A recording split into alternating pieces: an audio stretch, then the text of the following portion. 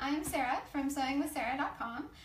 If you can hear me, say hi so that I know that you can see me. Today I'm going to show you how to do the Brassie Joggers by Greenstyle Creations. This is one of my favorite patterns. I think it might be my most used pattern. I've made my 7th pair today, and this is going to be my 8th. So let's get started. The first thing that I'm going to do, I'm going to be using this Knitpop yoga knit, and this is, you know, a really excellent fabric for it.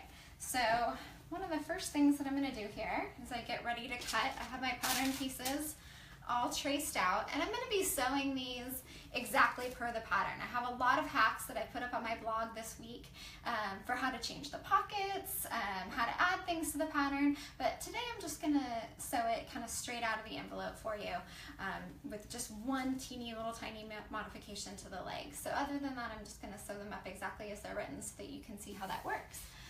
Let me make sure I have you guys up here on my computer so that I can ask questions, or I can answer questions. Okay, so one of the first things I want to talk about is the grain line on knits. This is something where, you know, if you're working with a woven, it's pretty straightforward. But on a knit, you're going to need to find the grain line before you cut, or they're going to get all twisty on your leg. So what I do, and if we can kind of zoom in on this, I kind of pinch the fabric here, and you can see that there are little ribs, okay? And so you want to make sure that you're doing it, you know, where the stretch is going this way, and you want those ribs to be lined up. So what I do is I just kind of pinch it all the way down and make sure that I'm going along one rib of the fabric. So I'm going to go ahead and lay them out. There's a cutting diagram in the pattern, but because I don't usually have enough space to lay out every single piece, I often will just do a partial fold and then another fold as I run out of room. So I'm just going to make sure that this is on the grain here. This kind of has a subtle stripe, but their stripes are really tiny, so I'm not going to worry too much about lining that up. So I've got, this is the back, so I'm going to place the back on here, and again, you want the stretch going this way across the leg so that it stretches around your leg. And then I'm going to get the front. Now I've traced off my pattern pieces to be about 1.5 inches shorter than the shorts cut line on the pattern. That's just personal preference. You know, if you like having your shorts be a little bit longer, you can just follow the way the pattern's written. I like this length. It just feels like a good length for summer for me. So I've got those laid out. I'm also going to need the pocket piece. So I think I have enough kind of room here to lay that out as well. And then the waistband. Now the waistband, needs to be cut on the fold. So if I put it right here, it wouldn't be long enough. So I'm going to wait and refold my fabric and cut that. I cut everything with a rotary cutter.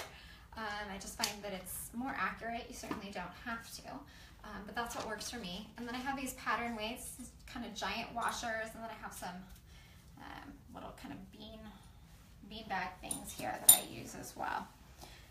So that's what I typically use for my pattern weights. So I'm just gonna weight that piece down, make sure that it's right on the grain line, and cut it out. Now, I did say that I was going to make one modification. The only modification I'm going to make is that I'm going to angle it a little bit less on this inner leg. So instead of cutting right along here like you would for the pants, I'm just going to angle it out just a little bit, maybe like 1/2 inch on the inner leg. Okay, so the outer leg is going to be cut the same as usual. Just going to go around here.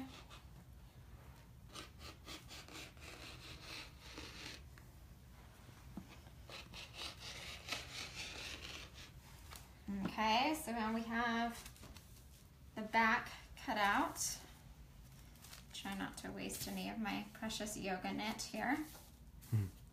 Now here's the front. Okay, so I'm going to cut that out. There's the center front crotch seam, and then there's this pocket edge. So just going to again on this inner leg seam, I'm gonna just angle it a little bit less, just like I did for the back. That just gives your legs a little bit of extra kind of breathing room on the inner leg.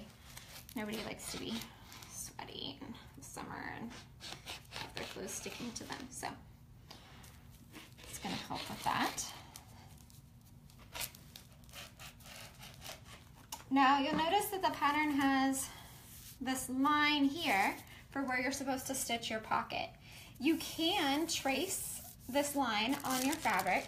The only downside of that is you have to make sure that whatever you're tracing with doesn't leave a permanent mark. Like I've had bad experiences with chalk, but I'm going to show you a different way. I tend to do it by feel and with some wash away wonder tape. So I'll kind of show you how that goes, but I'm not going to mark that, but you can if you want to. Then I need to cut a pocket piece, 2 of them to be exact.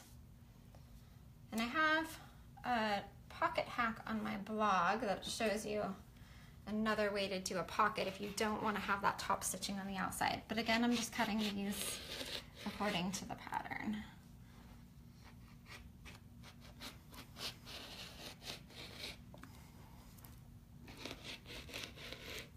Okay, Damon, you step back so you're showing more of the whole picture.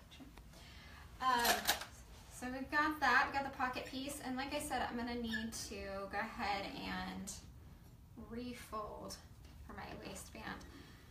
The only other thing I do on here is I tend to clip, you can zoom in on this, I tend to clip a tiny little notch here. You don't wanna go too deep, but maybe 1/8 of an inch or 1/4, just to show me where my pocket's gonna line up here, and then show me where my pocket's gonna line up on that edge. And that just helps me later on when I'm trying to line them up.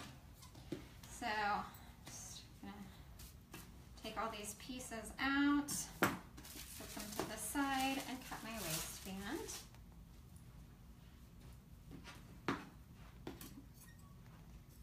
Hi Lindsay. Hi everybody. Starting looking at some of your comments. Hacky sacks, Cynthia.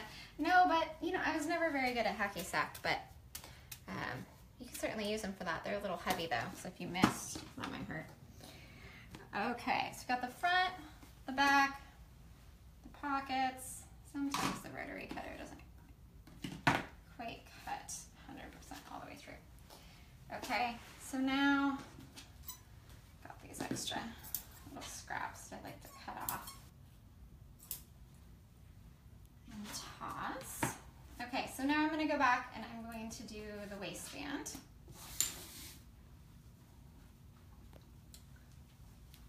Fold it in half. Again, you want the stretch going in the direction that it'll be going around your body. This fabric's pretty stretchy, so you can probably get away with it either way, but it's just good form.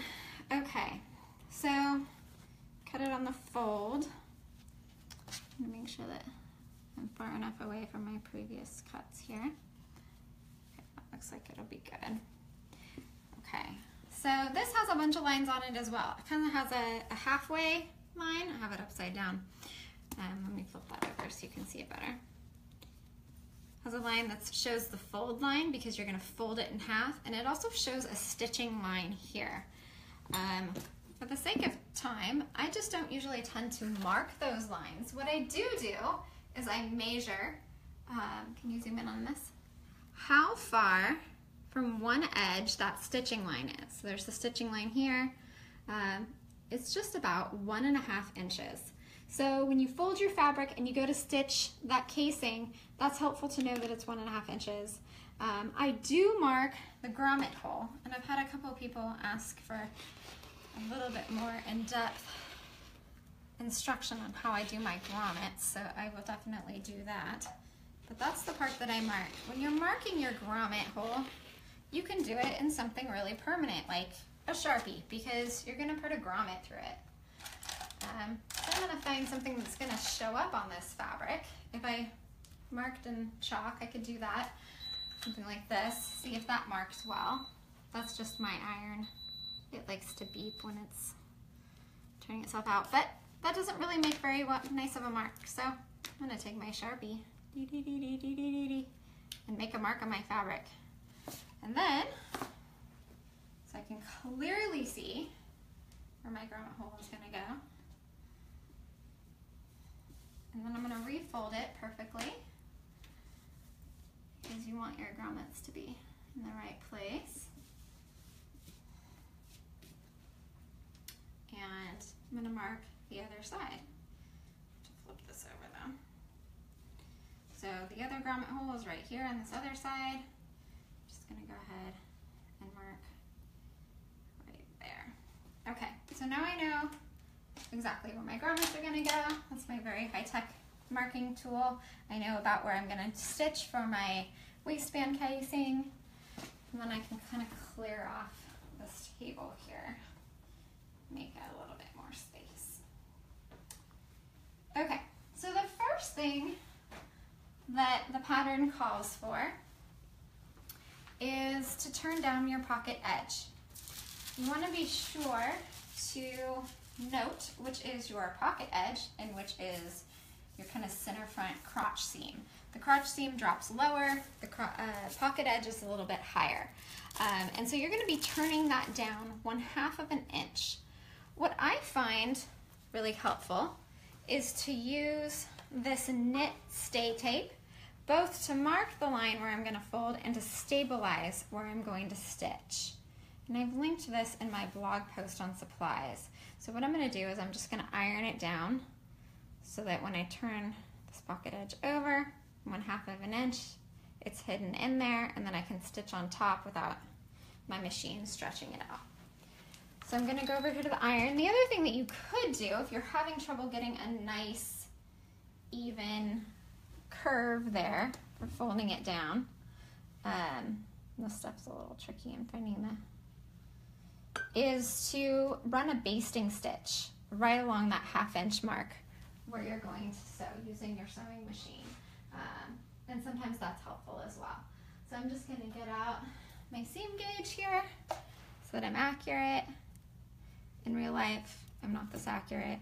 I just kind of make it work. But I'm trying to be accurate here. Okay. Yep. This stuff's a little tricky. Sometimes you can't tell which side is the side that's supposed to stick down. So that was not the right side. That should be right.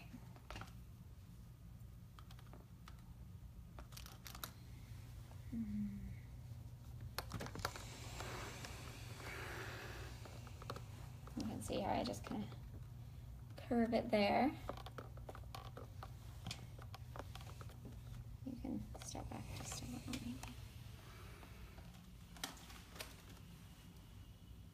So just press that on to the wrong side of your fabric. Make sure that it's not going anywhere. I'm going to snip off the extra. And then I can turn that edge over to the wrong side, and it gives you, like I said, a little bit of a guide.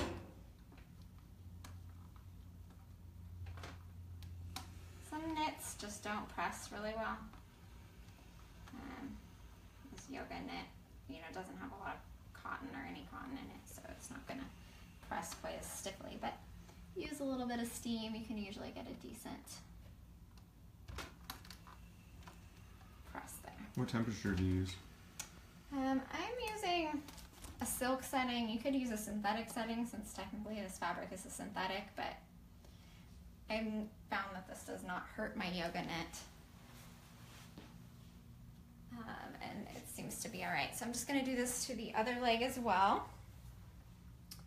And it's a little tricky, which is the wrong side, which is the right side of this stuff. It's up to you, but this looks like it's the wrong side. So I'm going to make sure that I do the pocket edge instead of the other edge. Iron that down again. And you could use regular interfacing if you don't have this. The key is just to keep it from getting stretched out, especially if you're using a sewing machine to do your top stitching instead of a cover stitch. Cover stitch is going to have some differential feed, so it's going to be just fine. It's not going to stretch out your fabric.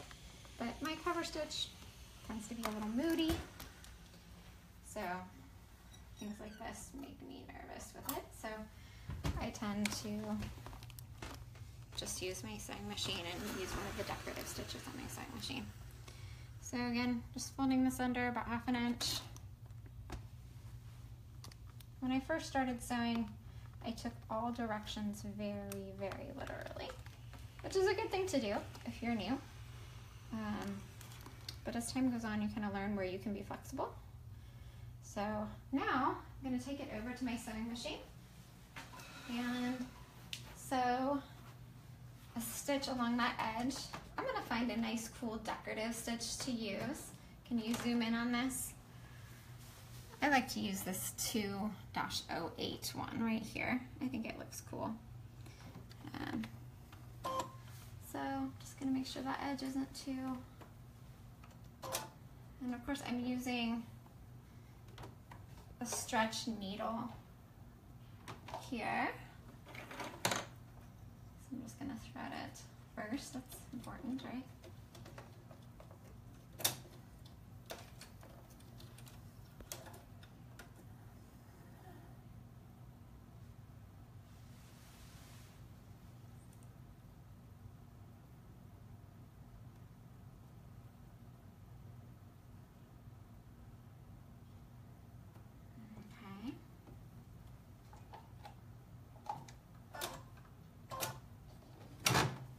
The seam allowances on this pattern are 3/8 of an inch, so you want to make sure that you're starting close enough to the edge that your pocket stitching isn't going to be caught.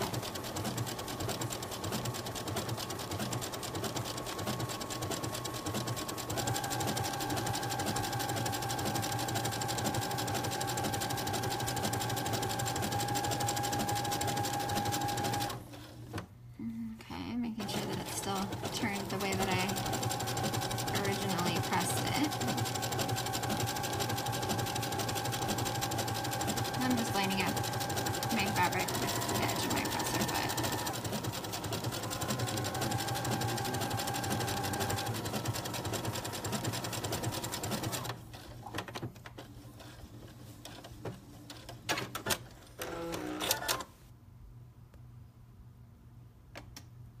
So yeah, Julie, the other piece is going to be like a mirror image, so you can kind of see a close-up of that.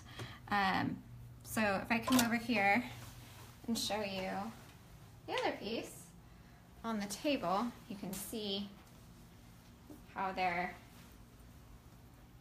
hopefully, mirror images of each other. So the pocket edge is going to be, you know, if you have them both right side up facing each other, that's how you know you did it right. So I'm going to go back and do the same thing on the other side. Let me see. Thanks, Jamie. I do like my sewing machine. I call her Ashley. It's the Laura Ashley sewing machine. I think it helps to name your machines. So again, just kind of do that same thing along the edge. Sometimes I have kind of a lead foot and I tend to go too fast. That usually backfires. But it's so fun.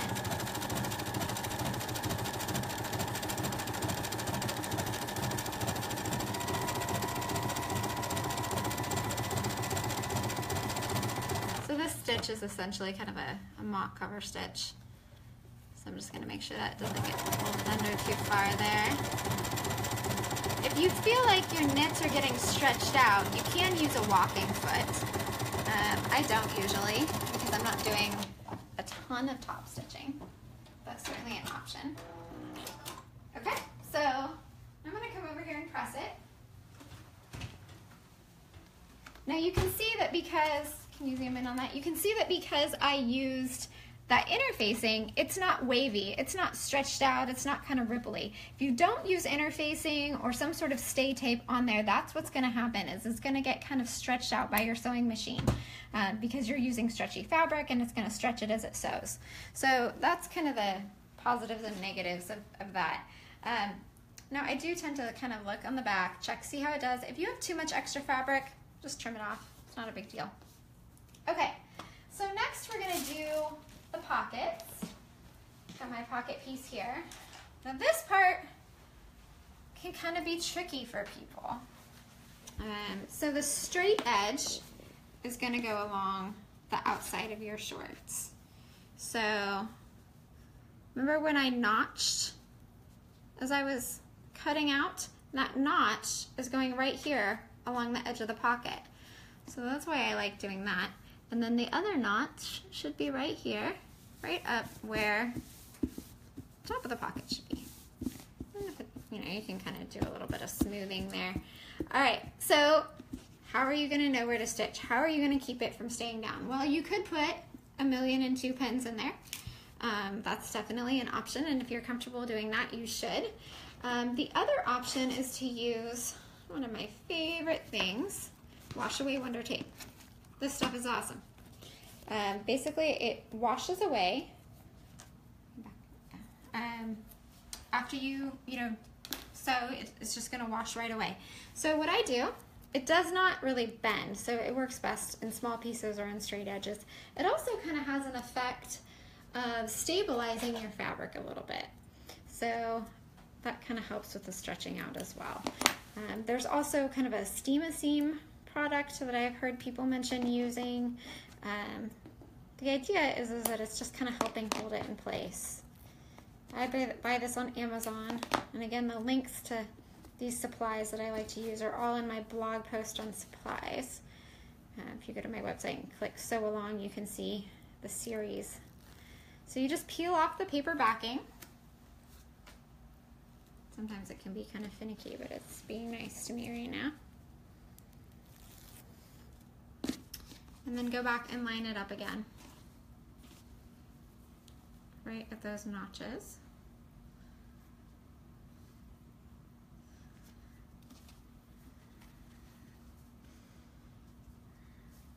Okay, line that one up.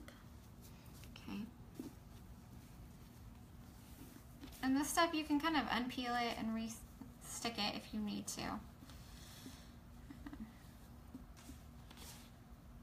Got a little bunchy there. Sometimes I need to go through from the back and unbunch it. But you can see kind of how that works. Now, it's not going anywhere. But how do you know where to stitch? Well, again, you could use pens, you could chalk mark it, but if you feel the edge of your fabric, straighten that out a tad. If you feel the edge of your fabric, you can feel the ridge where the pocket is. And so I just like to do it by feel. So that's what I'm gonna do, is I just kind of use my finger to guide. So let's go back over to the sewing machine. And I'm gonna feel where the edge of that fabric is. It's right here. Okay, so it's right there. So I'm gonna go ahead and start stitching that with my decorative stitch.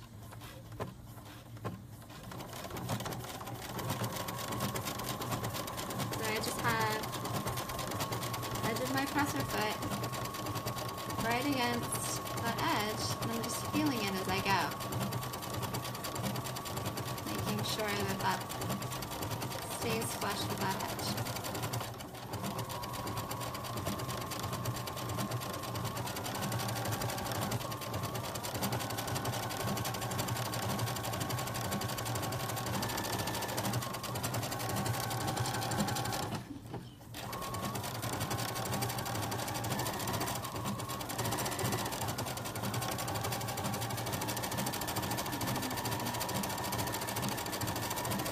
Starting to feel that it's curving a little bit. It's going to curve along here, so I'm just curving with it.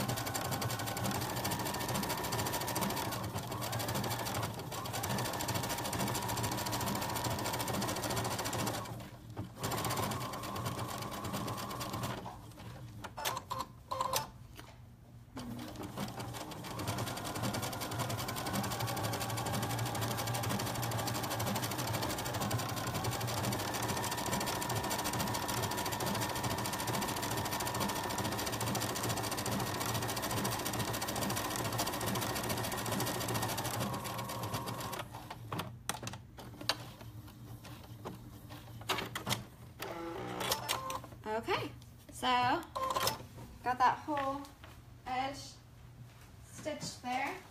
Sometimes you can see a teeny tiny bit of waviness here. usually a little steam. Good press will get rid of that. And then, since we're being honest with each other, I'll flip it over. You can see, you know, I have a little bit of extra room here. I could have gotten a little closer to the edge, but it's really okay. And you can always trim that off if that bothers you.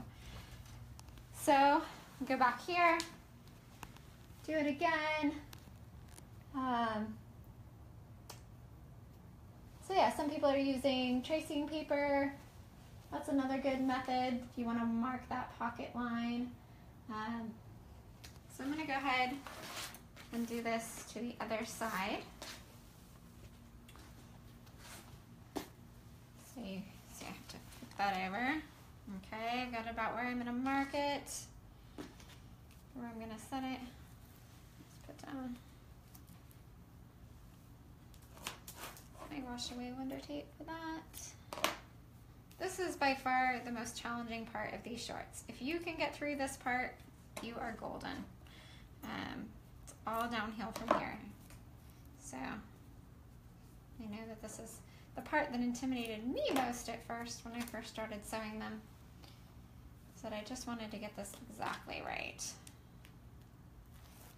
I'm gonna peel off that paper backing again.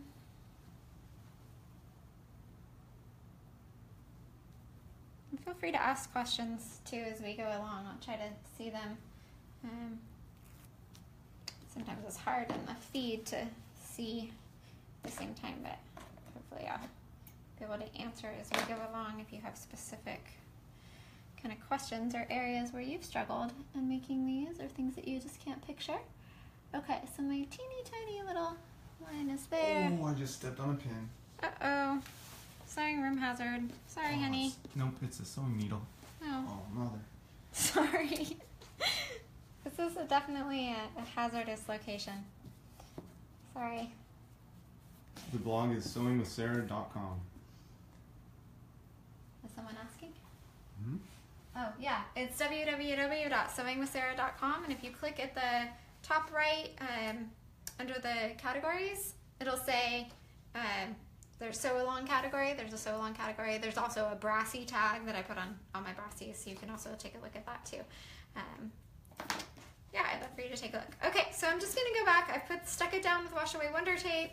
I know you were all distracted by my husband getting a hole through his foot, but I'm going to go ahead and go sew that edge down the same way that I did before, except I'm going to start along the bottom edge this time, because that's just easier for me. Keep my presser fit on the same side.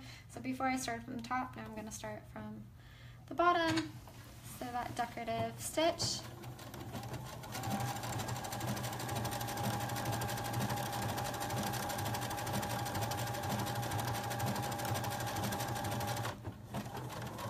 That is definitely helpful if you let me know that they're asking specific questions like that. Okay. Thank you. So I'm going around that corner now, using my finger to feel the edge. My pointer finger is right at that edge. I need to turn a little bit.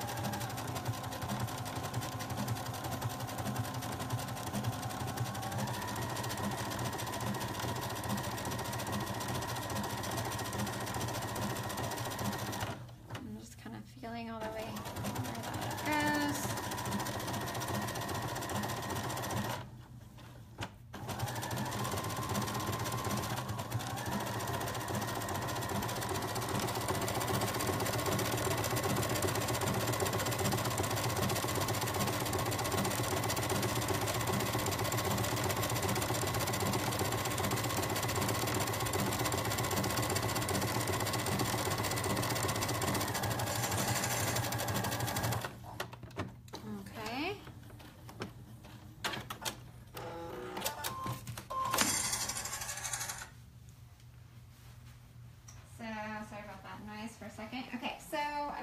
Top stitch. I'm going to give it a quick little press, get rid of any waviness. It really did pretty good. The wash away wonder tape helped stabilize it a little bit. It's just going to wash away. So you can see you've created a pocket. Now it's still open along these edges. So what you can do is you can run a basting stitch, which is a stitch that's really long in length and does not back stitch. along those edges, just so you don't have to worry about it when it comes to sewing them together. I find that it's most important along the waist, because when you go to put that waistband on, you're going to be stretching it a little bit and you don't want your pocket to get kind of stretched out. The other type of pocket that I showed you is this type of pocket. Could you zoom in on this pocket? So this one, this is a pair of Brassies that I made today. They are not top stitched, so there's no top stitching here. I showed you how to hack the pattern to make a facing. So instead it's just got like that pocket bag in there with the seams on the inside. That's another way of doing the pocket. That's a little bit different, and the way that this pattern is made makes that alteration really easy. So you can find that on the blog if you're interested in how to do that. I'm going to go ahead and base that top edge. So I'm going to go to my stitching. I'm going to take off the back stitching. I'm going to make it as long as it can go. So that's, for me, that's a 5 millimeters.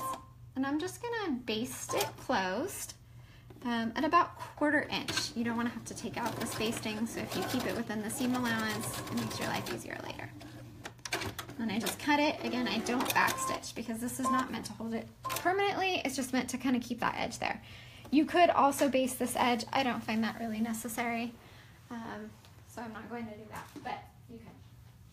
So again, I'm going to come over here, baste this edge.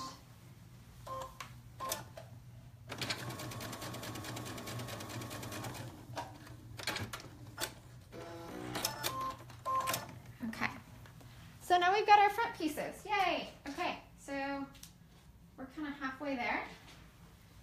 Now we're going to get our back pieces. Now there are a couple ways to do this. I actually do this a little bit different than they show in the pattern. I didn't even realize that until today when I reviewed the pattern again. But there are a lot of ways to sew 2 legs together, and they work. But what I like to do is I match the side of a front and a back. So I have a front and a back piece here. I'm going to pin it, match the side. I also like to use sewing clips. I have a whole jar of different sizes that I bought off Amazon. I buy everything on Amazon. I used to buy groceries on Amazon, but my husband said I couldn't do it anymore. So now I make him go to the store for me. He's such a good guy. So I pin together that side seam. You got the big old back, the smaller front, and then I pin together that inner seam. So again, the pattern has you do this a little bit differently. I like this method. In the pattern they have you put them flat and then sew the crotch seam and then sew the side seams. I find this to be efficient, which when you have 3 kids and you're sneaking in your sewing time, efficiency is good. So I'm gonna do that same thing with this other leg. It's another tip that I've noticed in terms of stitching as quickly as you can, as efficiently as you can, is that if you get both sides prepped before you go over to your serger, before you go over to your sewing machine, you're doing less back and forth. Doesn't seem like a lot, but every little back and forth trip you take across the room costs you time. So again, I could have basted along the pocket edge here. I didn't because, again, it's not really stretched, so it doesn't have a tendency to come out of place, but if you're anxious about it, you can certainly baste there within the seam allowance. So I've got 2 legs here, okay? So if I was putting them on, each one would go like this, and I'm gonna serge along this inner seam, along this outer seam on both of them at 3/8 of an inch. I'll come over here to my serger. If you don't have a serger, just use a stretch stitch on your sewing machine. Mostly, if you were doing this with a sewing machine, I would use this stitch, this 1-06. It's like a little lightning bolt. You can use a zigzag, but this tends to show through less. So that's what I would do if I was just using my sewing machine and I didn't have a serger. I like to have 2 sergers because then I can have one with light thread and one with dark thread, and I don't have to rethread as much. But that's definitely a luxury. So I'm gonna serge these.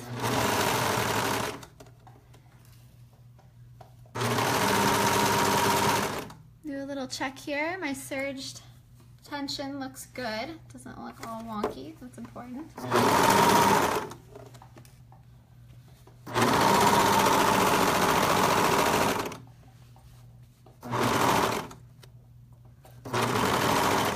My front and my back line up.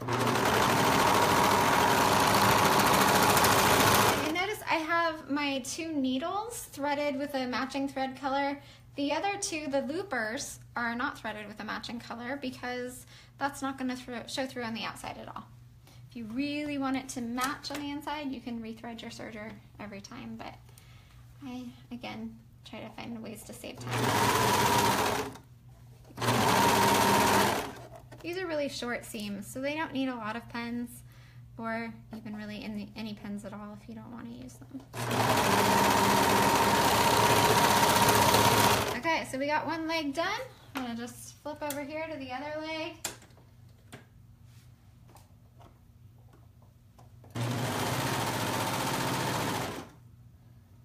Now, a couple people have mentioned that they want to make things a little bit bigger, that they feel like they just want a little bit more room in their shorts. You can size up.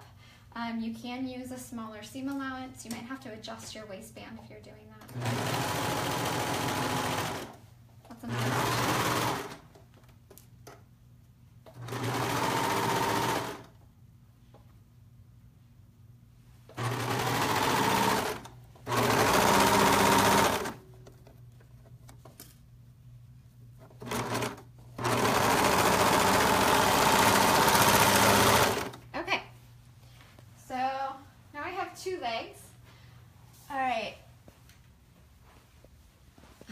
Your sewing room is my version of heaven. Thank you, Erin. I got this table as a Christmas present. Stephen built it for me from IKEA pieces and had a top that he made for it. Shannon is asking how the Brassies compare to the Mama Bear Joggers. That's a great question. I own but have not sewn the Mama Bear Joggers, so I can't give you a really accurate answer to that in terms of fit. I think that Brassies may have a few different options, but you know, I might have to do a little comparison post if you guys are interested. I have sewn a couple of other, you know, shorts patterns, jogger patterns. I really like the way these fit on me, which is one reason why I've made 8 pairs after this one is done. But each one is unique, you know, and I'm a little bit of a pattern hoarder, so I have quite a few patterns, and they're kind of like children, you know. I love them all for their unique characteristics. So, you know, there's just a lot of different things, and you know, if you guys are interested in kind of a head-to-head comparison, I can certainly do that. But yeah, so I'm sorry I don't have a really direct answer to your question about the Mama Bear Joggers. Erin asks, what is selfish fabric? I'm not sure what you mean by that, Erin. Selfish fabric. I don't know. All my fabric is kind of selfish, I guess. No. All right, so what I'm gonna do here is I have one leg that I've turned right sides out, and I have one leg that is still wrong sides out. I'm going to slide them inside each other. Right side out, wrong side out. I know this was kind of an area of confusion, so I want to try to go over it. And then slide them inside each other so that I'm matching up that inner leg seam. When you're doing that, you want to make sure that, if you can, that those seams line up perfectly. I like to line them up, one going one direction, one go the other direction, because I find that easier. Check. Oh, there we go. Perfect alignment. Hopefully it'll stay that way once I run it through the serger. And then I'm going to go ahead and bring them around. Just for fun, I'll use some clips instead of pins. So you're going to have kind of like a U shape once you pin this together. Does that make sense?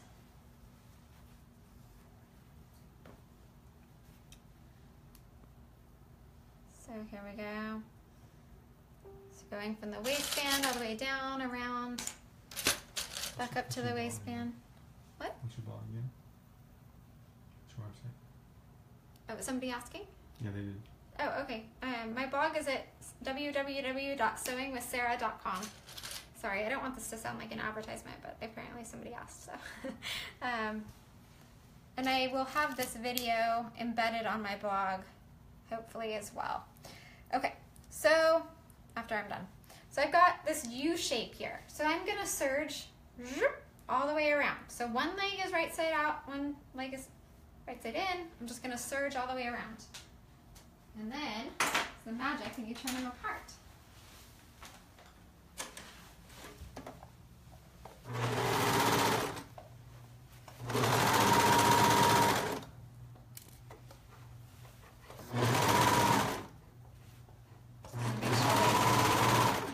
lined up here. Okay, here's that part where I pinned.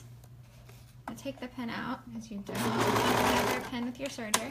Make sure that the seam allowances stay exactly where I put them.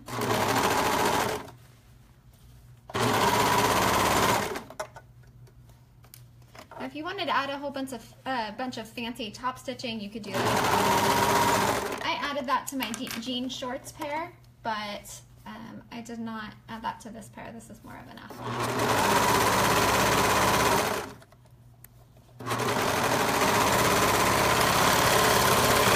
Okay. Oh wow, you guys see, you guys have a better pattern collection than I do. I don't have the Halloween women's lounge pants either. I would love to try those out too, but I don't have those ones either. I've sewn the Brassie Joggers by Striped Swallow. I've sewn these, and I've sewn the Portlanders, which are not technically a jogger, but kind of in that same genre. But I have not sewn the Halloween lounge pants, although, you know, I think it's Samantha. Is it Samantha who's the owner of Hala? Anyway, I'm here if you want to donate me a pattern. Is there a trick to keeping them lined up? Okay, so that's where, you mean that inner leg seam, where the crotch lines up? Okay, can you zoom in on that? It's really hard to see, but it's kind of a perfect little X there. I'm pretty proud of that right now. Yeah, there we go. So my trick is to push one seam allowance one direction and one seam allowance the other direction, and then to put a pin at exactly 3/8 of an inch where you're going to serge and just check, peel it up and check to make sure it lines up. That's what I do, and that works pretty well. Sometimes it doesn't line up, but most of the time it does. So now you have something that starts to look like shorts. Hooray. You can kind of see I turn them out. It's working out well. The pattern encourages you to double stitch that seam. And if you stitch it with a sewing machine, I would definitely do that. The serger kind of has the effect of double stitching the seam. I haven't split any crotch seams yet, but I'll let you know if I start doing some cartwheels and have a problem. Something else, you know, that we've hacked in the SewAlong is to add back pockets. You can always do that. Again, I haven't done that on this pair, but I do really love me a good back pocket. So that's another thing to consider if you're hacking them. So what's next? Okay, so now we have something that starts to resemble shorts. We're gonna tackle the waistband. That is where we're gonna need to, first we're gonna need to interface where we do our grommets. So I'm gonna grab some interfacing. Okay, don't zoom in on my cupboard here. It's not, let's just say it's not quite as well organized as it could be.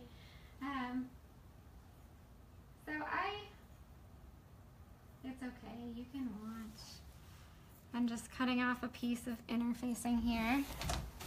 Very non-symmetrical way, and then I'm just gonna cut it to, I use woven interfacing. I like the stuff from Fashion Sewing Supply. A little bit goes a long way when it comes to this stuff. Okay, so got a square of interfacing there. It's actually not quite big enough for both pieces, so I'm gonna cut it in half. And that is gonna go over my grommet area. And the fabric is so similar on the right side and the wrong side. That as the right side. So I'm just gonna make sure that it goes over this right spot. I'm gonna go over and just press it on. It's fusible interfacing, so it's pretty much the only kind I use.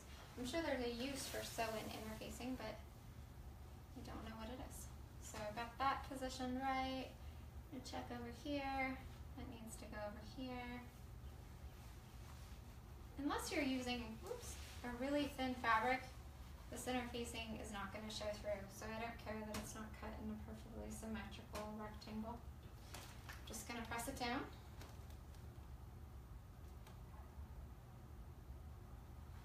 Just until it adheres, which for me tends to be about 20 seconds. My iron starts beeping at me if it's face down for 30, so lift it up. Check and make sure it's not going to peel off. Okay, we're good to go. Okay, this is another thing that people seem curious about, is my grommet press. This is my grommet press. I bought it from, you can see the cam, I bought it from Cam Snaps. Amazon sells some similar ones. It's definitely a bit of an investment, but I really like it. It's a really quick and easy way to install grommets. And I'll show you how I use it. So the first thing I'm going to do is just double check that my grommet holes are exactly kind of where they want them. They should be about an inch up. And then I need to grab my scissors. This part's always a little scary. Snip a little hole in my fabric.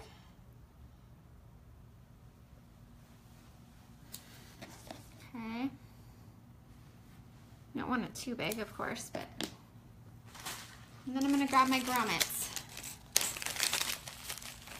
This is the part that's going to go on the outside. They also have little grommet hammers. I think that they sell like a Dritz kit that you can buy as well. Again, that's all linked in my blog post on supplies. So if you go to the SewAlong tab at sewingwithsarah.com, you can check that out. There's a certain way these little topper things are supposed to go. So then, maybe if I turn it sideways, you'll be able to see it better. So I've got my grommet die in there. This can also do snaps, but I have it set up for doing grommets. And I just keep it lined up, get my little fingers out of the way. Boom. Let's do another one with it more zoomed out for the next one. Okay, so you can see it, you can zoom in on it. See my grommet? It's a thing of beauty. Grommets are pretty satisfying. Okay, I'm gonna cut my next little hole here.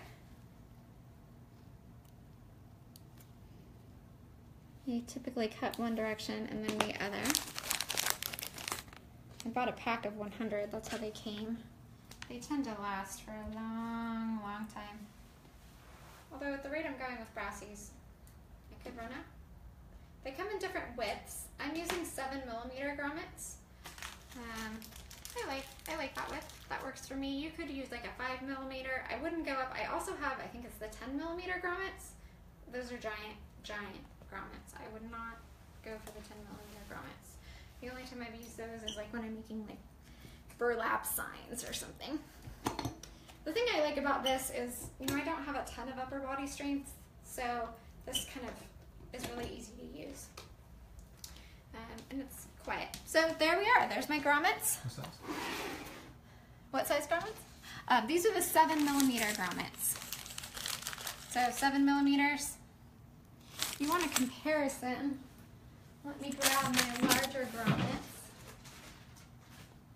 Okay. These are the 10mm grommets. So the 7 are these silver ones. These are the 10mm grommets.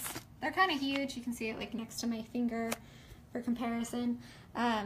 So these are the 7mm that I've used. The 10 I think are just too big. So I prefer the 7s. I've noticed they also have them like on eBay and stuff too. So then I just put that away. That's it for my grommets. Okay. So I'm gonna put those back. All right, so now we have our grommets installed. We're gonna sew the short seam of our waistband. So we're gonna fold it in half and sew right along here. So I'm gonna go ahead and do that. Over here. I don't even use a pin on this part. It's not a long enough seam to make that worthwhile for me. Okay. Pinch it at both ends. I really love 3/8 seam allowance. Okay. So, look at that. I even managed to get some stripes lined up a little bit there. I love it when that happens by accident. Cut off my little serger tails.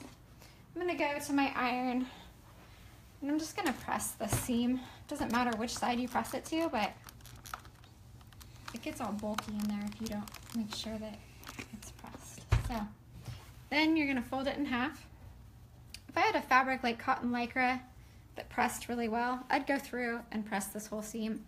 Since I don't have a fabric that really likes to be pressed, it can be pressed, but it's not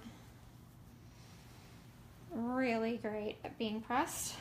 I'm just gonna go through and pin it together I don't know, every 4 or 5 inches along the waistband.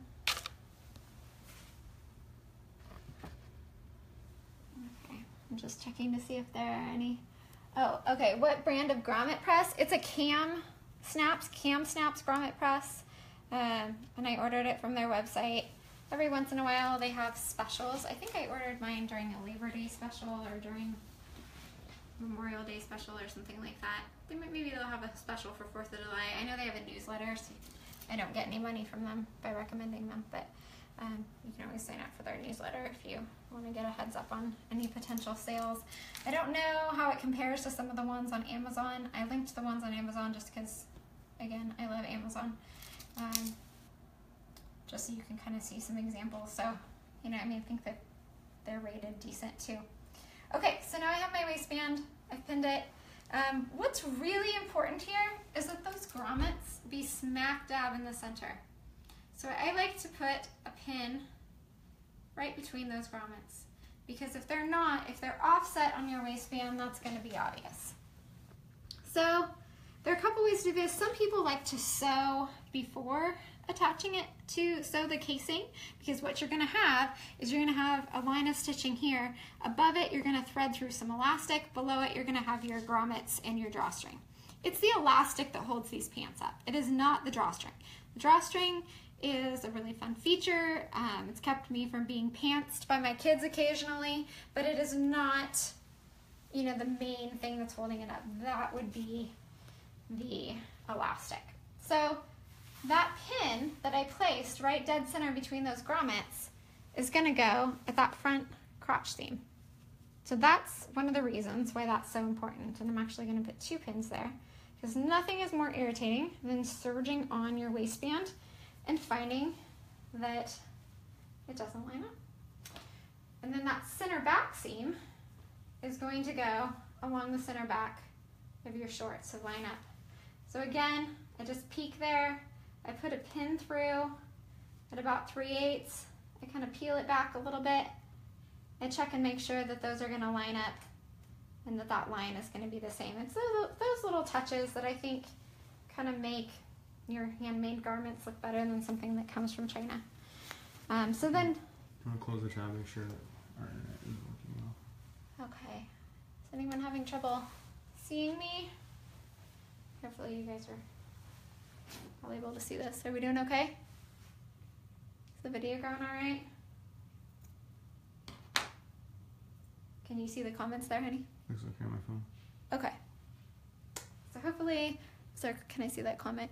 Yeah. Okay. For the yoga hack, is there a magic math equation to make sure it fits good? I would say the magic math equation is getting some fabric and holding it around your waist. It's the right, you know, snugness. I tend to use about 80%. So, you know, I mean, it's not really, these pants don't hit where you think of as your waist. If you look at mine, and I'll show you my belly button here for the sake of fitting, they hit, you know, I don't know, this far below my belly button. I don't know what that is, like, let's say like 2.5 inches below my belly button is where I like them to sit. So what I would do would be to create, you know, a band of fabric that's, I think Joni in her blog post recommends 10 inches tall for the yoga waistband hack. And then hold that around yourself and see, you know, because you're not going to have any elastic in the yoga waistband. So you need to make sure that it's, you know, snug enough that they're not going to fall down. So I would, you know, measure around yourself, do it that way, or take the measurement with a measuring tape of where you want it to sit and use about 80% of that measurement plus some seam allowances. So that's what I would do. I don't know if it's really a magic math equation, you know, but that's how I would do it. So, and that hack is on the Greenstyle blog. So that hack is on, you know, greenstylecreations.com. You can find that one. All right, so here's another little tip for you, back to our regular waistband. It's just, again, for a nice finish, make sure that your side seams are pressed toward the back. That just makes it kind of sit nicer. So you can see where it's nice that we basted our pocket together at the top here, because that way when I pull it to stretch it, it doesn't get kind of off there. So I just like to do this. You can officially quarter it if you want to. but I just like to kind of stretch it and then pinch it, the side seams, and then just kind of double check and make sure that that stretch is pretty much even, you know, that you don't have too much stretch in the front or too much stretch in the back. Making sure again that my waistband and my center back seam are lining up well. It's looking pretty good. You don't have to stretch this waistband a lot. You know, when I was making Portlander shorts, different company, I had to stretch the heck out of that waistband because that one doesn't have any elastic in it, and so it really needs to be snug. This one's going to have elastic. You don't have to do a ridiculous amount of stretching. So if you're trying to think about, oh, is this fabric good for a waistband? You know, I would say as long as it has that recommended 25% stretch that the pattern recommends, you'll be good to go. Okay, so let's go back over to the serger. It's enough gabbing. Now, you're not going to serge all the way around. Don't make that mistake. I've done that. What you are going to do is you're going to leave like a 1 to 2 inch gap so that you can insert the elastic. So what I would not recommend doing is making your tendency might be, oh, I'll leave that gap right at the center back. Well, then it makes it really hard to get that center back seam lined up. I like to leave my gap slightly off to the side. So I'm gonna go this, and you can put a pin in where you want to stop serging if that's helpful for you. So make sure my layers lined up.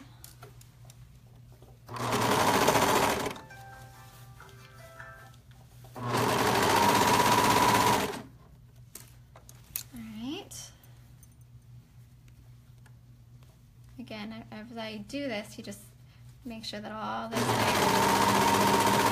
are properly lined up.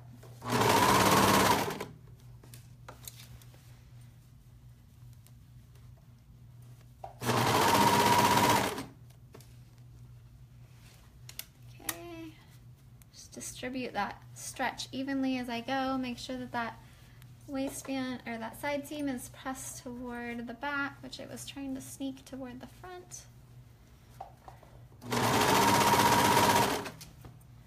This is where we're serging now on the front.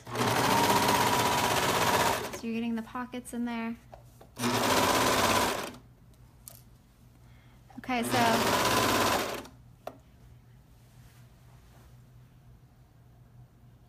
so Jeannie is saying, I have a problem serging around. My knife cuts my fabric. My knife is cutting my fabric. I'm not sure what you mean by that, Jeannie. Can you clarify what you mean? So I've got, again, this is where it's really important. I'm trying to keep those two grommets right in the middle. I can kind of peek, make sure that they're where I want them to be. The grommets are far enough down that it should not interfere with your serging. She means it cuts into her fabric when she's done. Okay. So I'll try to show you how I finish that off. At first, we're not going to go all the way around. I'll show you what I do. Okay, again, want to make sure that side seam is pressed toward the back.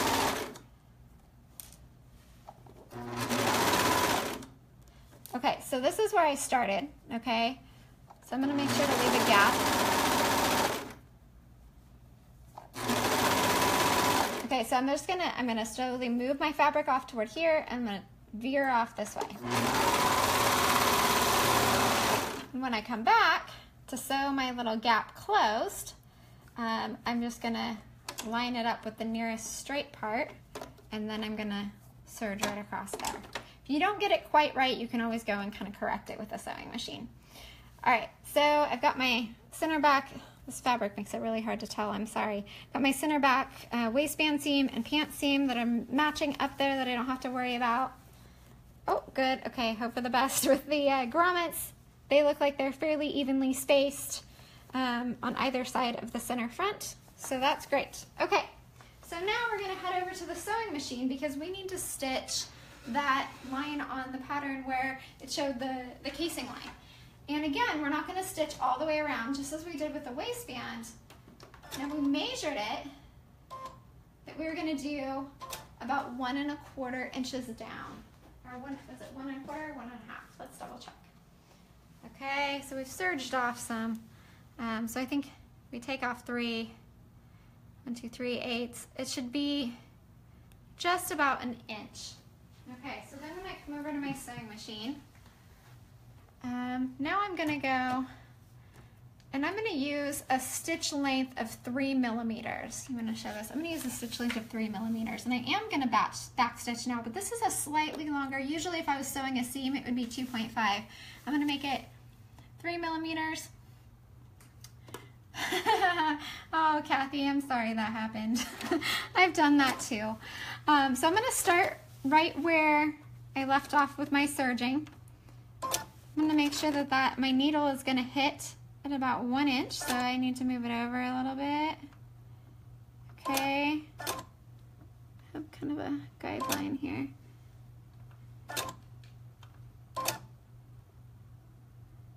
Okay, so the reason that this is important is because when you go to insert your elastic, you're going to be in trouble if your casing is not big enough for the elastic. Okay, now the other thing, okay, so I think that that's where I want it, right about where that 3 is on my machine. The other thing you want to do is if you've got grommets in there, you're going to make sure that if that's where you're doing it, you're not right on top of a grommet. Okay, so if I stitch right next to that, where that 3 is, I'm going to be right on top of a grommet. That's bad news, bears. You don't want to sew over a grommet. So you can make sure that your needle is just a little bit, going to be right there to the side of the grommet. You can also use a zipper foot here. Sometimes that's helpful. But what I'm going to do is I'm going to notice, okay, here's a line on my machine right here for the 1. That's where I'm going to line it up. So that's how I do it. I'm going to line that up here with where my serging hole is, because you want the hole for the elastic to be in that same spot. There's my 1 that I'm just going slightly over. Okay, so now I'm going to start stitching it. This is my casing that I'm making here. Right, so Megan's correct. So it should be, just down like a little bit over 1 to fit the 1 inch elastic. Now, if you've, made any tiny little error on where you put your grommets, that's not going to work for you. So I would just always recommend double checking where your grommets are and making sure that that's going to work for you to fit that elastic. Honestly, I have been using 3/4 inch elastic because I have a lot of it, and that works fine too. It's not. You can make some alterations like that. It's not going to hurt it. So I'm going to go ahead and start stitching here. Try to keep it even as I go along.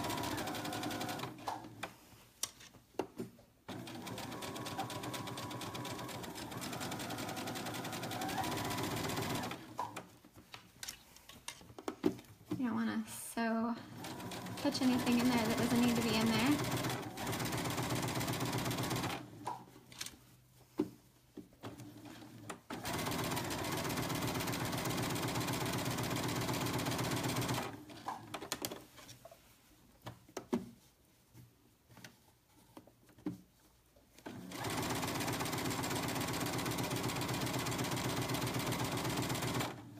Okay, so I'm going to slow down a little bit in my grommet. Make sure that I've got enough room to kind of push it under a little bit. Make sure I'm not sewing on the grommet, but that I'm not kind of veering up and over it either. You don't want that.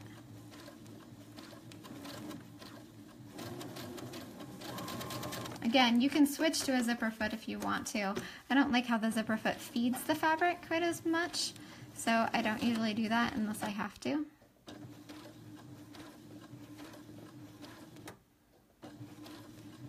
Don't sew over your finger. I've done that. It hurts.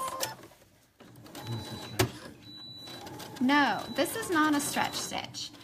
So this is a longer straight stitch. I'm using a 3mm straight stitch when I'm inserting or making this casing. So that is something important to note. I could use a stretch stitch, but it wouldn't look as nice, in my opinion. Now you could also use a cover stitch, or if you have one, like a chain stitch, that would look fine on the outside, but I don't use a stretch stitch there. So I'm gonna end my stitching right where that hole is from my serging. All right, back stitch there.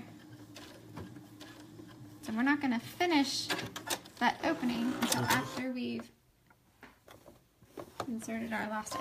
It's kind of hard to see on this fabric because my thread matches so well. Okay, so now what do? We got to insert our elastic. Okay, so here's my elastic, and I'm gonna get my good old safety pin. Now you want to make sure you measure your elastic. The elastic measurement chart, I think, is on page 6 of the pattern. So you're gonna have to flip back to the beginning. I like to use my right here to measure. So for my size, I'm making my elastic about 25.5 inches. Cut it there. And then I'm gonna go back over. Sorry if you're getting busy there. Put my safety pin through. This is probably my least favorite part. So you have that hole that you left. You're gonna stick it up in there, and you're gonna make sure, the most important part of this is just to make sure that it doesn't get twisted. We don't want twisty elastic, that's not comfy. So we're gonna push it through there.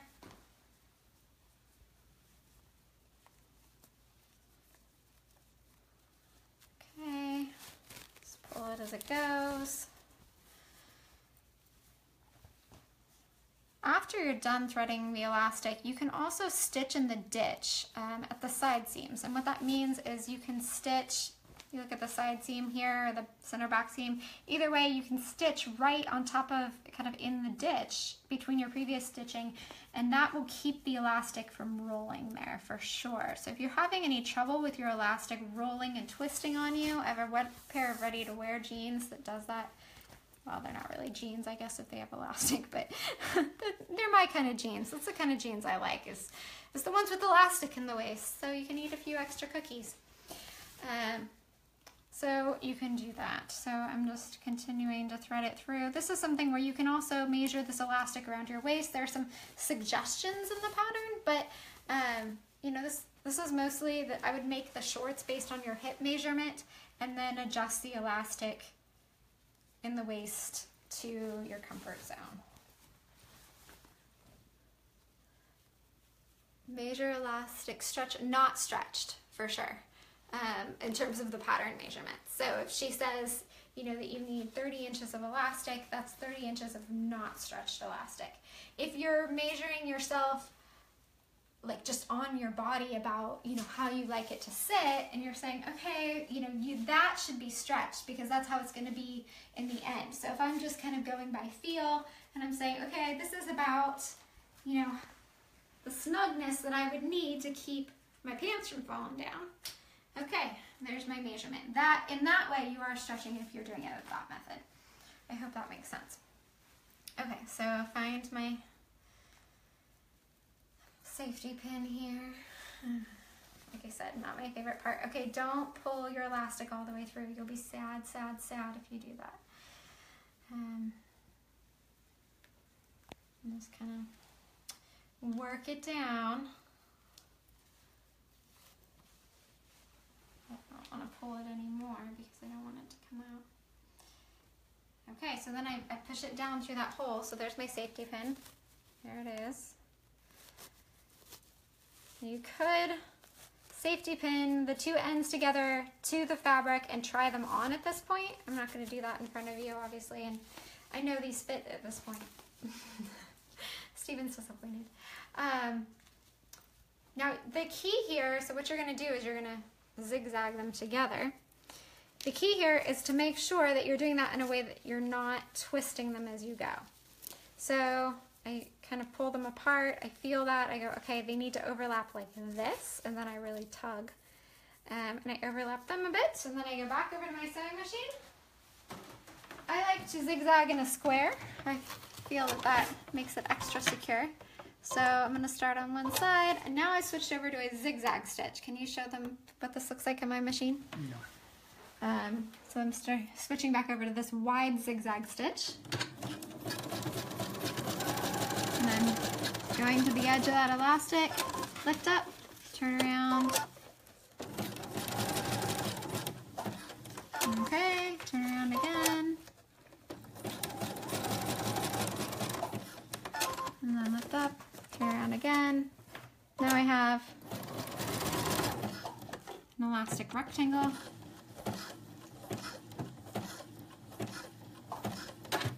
Okay, you can serge over that again if you want to. If you really are concerned about that, you can always serge again, but I think it's, or not serge, I'm sorry, zigzag. I think that that's pretty darn secure there. So I'm gonna come back over, clip my threads, of course. Okay, so, but the way I did it in that rectangle, also just make sure that you don't have like flaps of elastic. If you have any flaps, you're gonna wanna sew them down. So now I pull it back through, double check to make sure that you've got nothing that is twisted in there, and I'm good to go. So now I'm gonna flip the waistband back down, and now I'm gonna serge over this spot that I left open. So we're done with the elastic, now we can serge it. If you don't have a serger? If you don't have a serger, you're gonna use your stretch stitch, that lightning bolt stitch that's here, and you're gonna just stitch over that spot. So I'm going to line it up here with the nearest kind of straight area and the edge and the seam allowance that I've got.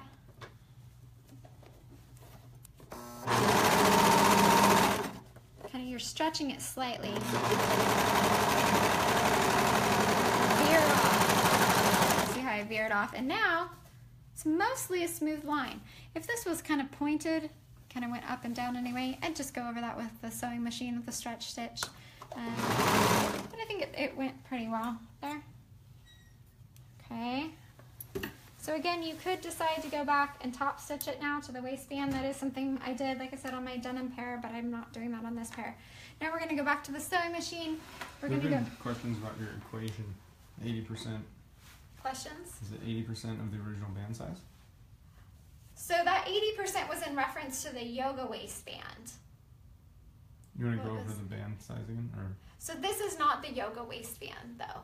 This is the regular waistband per the pattern. So this one, I'm just using the estimates in the pattern. I'm just using the pattern pieces.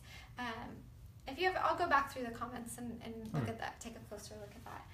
I'm gonna go back to my 3mm length stitch and stitch that casing closed, because we stitched the serging closed. Now, I'm gonna do this from the right side. Kind of hard to see on mine, but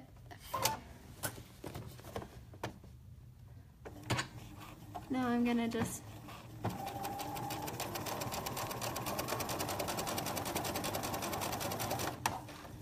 okay, back stitch there. You're just going through over that tiny part that you left open. Okay, now I'm gonna show you the stitch in the ditch technique just because I find it useful, and maybe it'll be useful to you too. Okay, so you've got your elastic in there, but what if it likes to roll?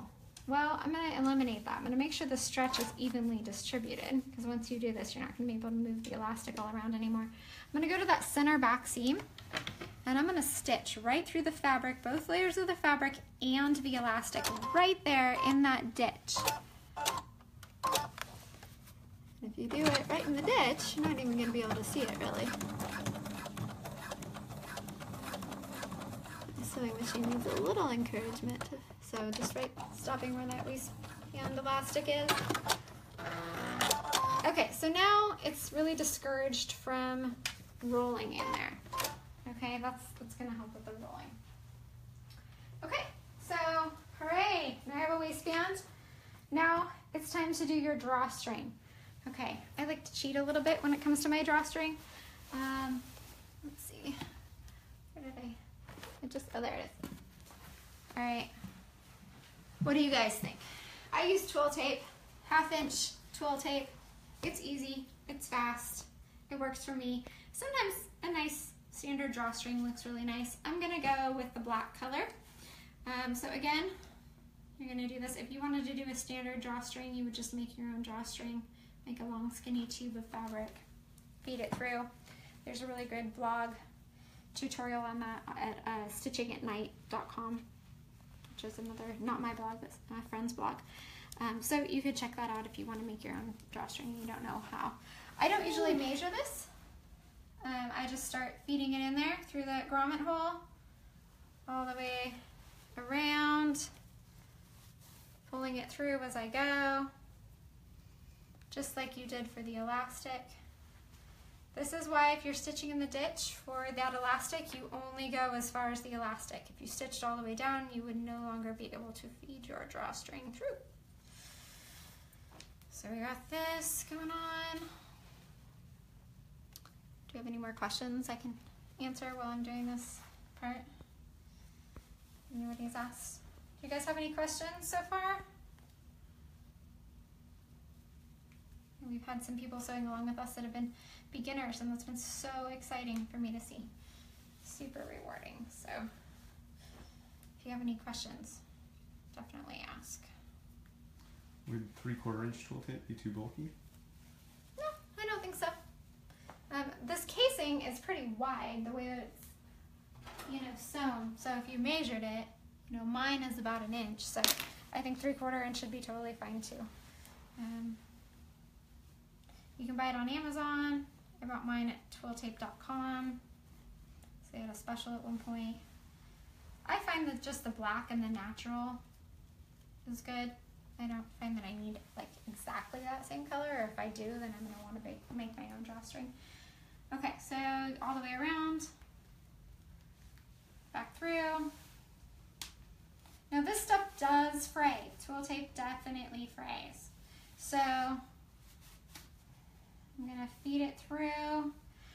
I find that like a good length is usually about the same as my shorts so that I have enough room to tie a good bow.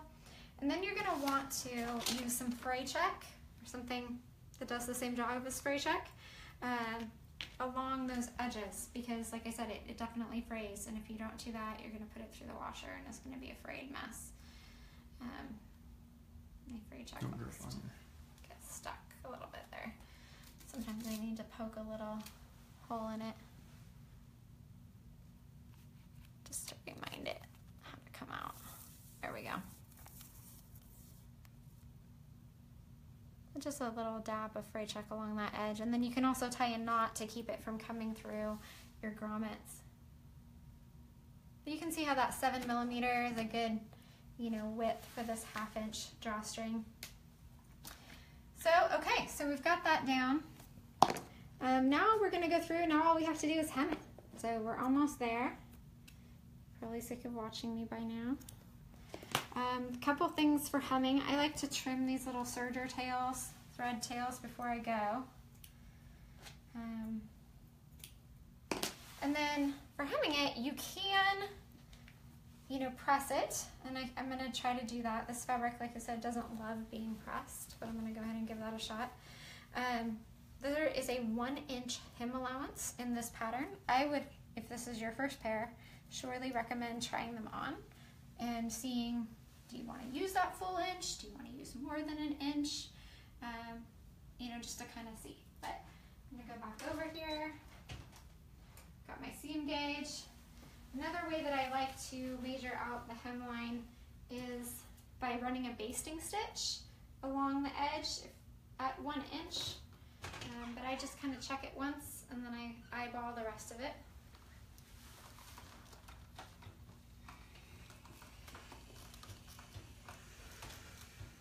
That leg. Okay. Looks like it's almost right. I've gotten a little tall there.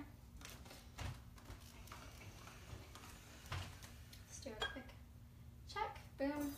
Perfect. Okay. Another trick, if you are just using a sewing machine and you're not, well, really either way, I use it in my serger too, but you can fill your bobbin in your sewing machine or the loopers in your serger with maxi lock stretch. also works for a cover stitch machine. And man, I didn't think that it was really any different than woolly nylon. And I bought some maxi lock stretch. It's not cheap. You can buy it at Wawak or Amazon. But man, my serger just started purring when I did that. I'm not kidding. It was just like, So I'm a big believer in maxi lock stretch, and you can fill your bobbin with it for a stretchier hem if you're doing like a 20 needle hem or whatnot. So okay, double checking my hem allowance here. Looks good. I'm gonna hem on my cover stitch machine. That's one time when it doesn't usually get too cranky, although it knows it's being watched, so hopefully it'll do all right. Come over here, line it up. I like to start on the back because that way any overlap is not super obvious. And then just go.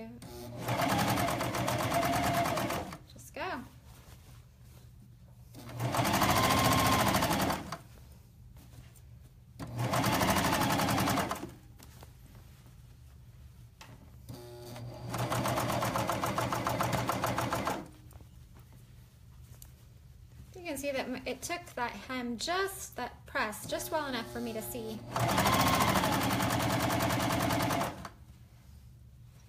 where I need to press it, but a basting stitch would be good too.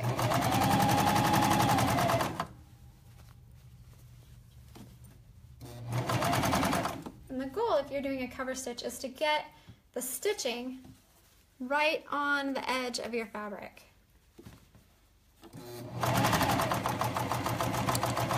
That's always the goal, like I said. Sometimes I achieve it better than others. And go over it just a little bit over where I started, and then you can stay over there. I'm gonna get a tool and come right back. I use my surgical seam ripper. Love this thing. This is how I finish a cover stitched hem. So I use my surgical seam ripper to grab those two needle threads, pull them toward the front. I want to make sure you don't cut them right off right there, and then I pull my fabric to the back. That knots it on the back nicely. You can always double knot it just to secure it. And then I'm going to move on to the other leg.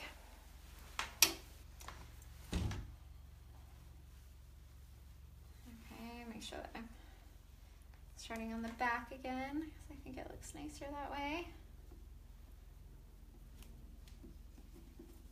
Okay, line it up.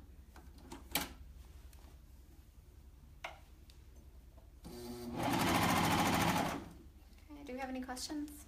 Anything that I need to answer?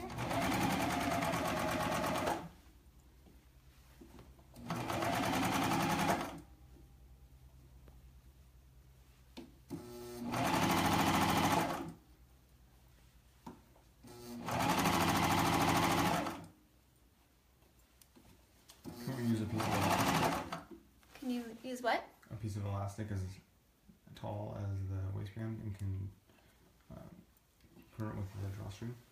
Those separate castings. Okay, can I see the? Okay. I think I'm gonna need to take a look at your question exactly so that I understand what we're talking. A piece of elastic. No separate. Okay, so you could definitely use a piece of elastic, like a wide piece of elastic, instead of a drawstring, if you wanted to. I'll show you.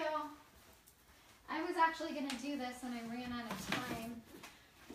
So I have some really wide elastic, like this.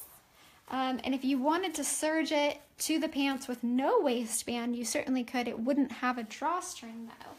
I'm not sure if that's what you're referring to. I even have this like 3-inch wide. You could definitely do that instead. It would just change the look of it a little bit.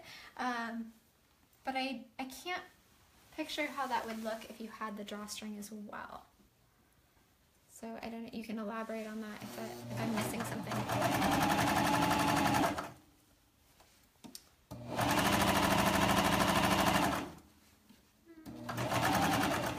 Almost there, all the way around. Okay, now I'm going to lift up my presser foot. Bring those two threads forward, clip them. That's why the seam ripper is helpful, because it can bring them forward and rip. Okay, so now I've hemmed my shorts. You can go and clip all those threads and tie them off if you wanted to. But that's it. You have a great pair of shorts, and now you can go and make one for every day of the week, and now I have made one for every day of the week. I hope nobody notices I'm wearing the same pants every day. So thank you so much for sewing along with me. Yeah, I will definitely hold them up. Thanks so much for sewing along with me. I really appreciate it. You check out the other hacks, you know, that I've posted. There's jean shorts hack, the more traditional, you know, folded in pocket hack. I made the lace shorts, so there's a lace shorts hack where you're eliminating the pockets entirely and making one full front and back piece. So there's that hack as well. And I might even, you know, post a couple more as I have time. A couple pattern tests going on now that are distracting me, but yeah, so here you go. You can see what those look like. I still need to cut some of those threads, but from the front and the back, now that the drawstring casing has dried, tie a cute little bow there. You can knot these just so that they don't go through at all. Okay, so I am going to really appreciate you hanging in there with me. For my first live sew along, I'm gonna draw a winner for a fabric gift card based on, you know, the sewing along tonight, and then there's going to be another winner that I'm not going to draw until Monday in the actual sew along event. So if you haven't been sewing along in the event with me, and you want to get in on that prize too, or that potential prize, every time you enter a photo underneath the album, the albums are easiest to see on mobile. They're up at the top, but you can scroll down and eventually find them on a desktop version too. But every time you enter, you know, progress, so day 1 pockets, day 2, you know, etc., a progress pick, you're going to be entered to win a prize of some Greenstyle patterns. So. And if you haven't picked up the pattern yet, there's a discount, an exclusive discount code in the event for 25% off. So, you know, definitely join the event. I'll post the link again on the main Knitpop page so that you can see it. But thanks so much, everyone. Thanks, Sarah, for having me. And I hope you guys all have a great night. Bye.